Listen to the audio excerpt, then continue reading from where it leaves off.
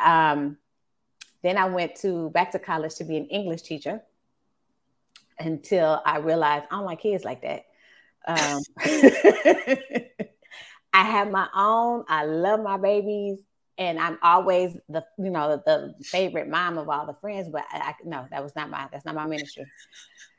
And my counselor advisor, he was like, well, "What about nursing?"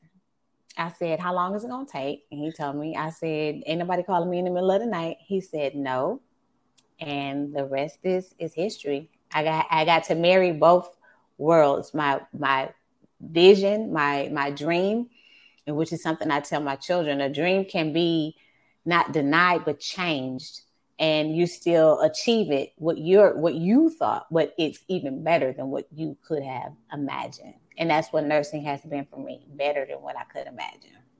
I love it. I love it. I love it.